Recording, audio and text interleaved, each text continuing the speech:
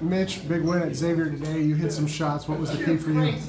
I think the key was early in the game, Marcus got into the paint, sprayed it out to the corner, and I got a good look for my first look. When you see the first one go down, then everything else, the rim starts to get a little bigger sometimes. So just people making plays, and the offense was moving, and we had good pace on offense. You had a big charge at the end of the first half. I think you had 10 of our last 12 points, got us a halftime lead. Anything different there? No. Once you see a couple go down, then you're kind of playing. I mean, they're playing. The defense is in your world. So I got a little pump fake.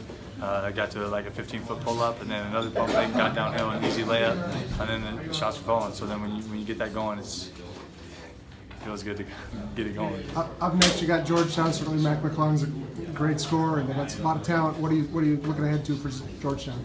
I mean, obviously, we can't take anybody for granted on the road.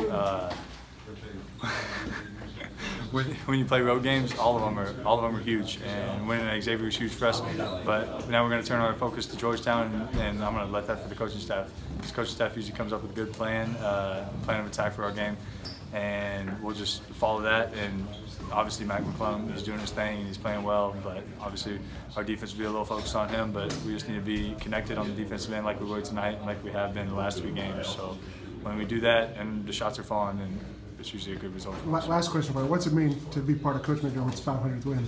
It's big time. I honestly wouldn't want to, this is corny, but I wouldn't want to have 500 with any other coach. So he said it in the locker room, and he said he wouldn't want to have it with any other way with any other guys. So I think that's cool. We have a good relationship. All of us have a good relationship, and he's just a people's guy. So players coach, it's fun.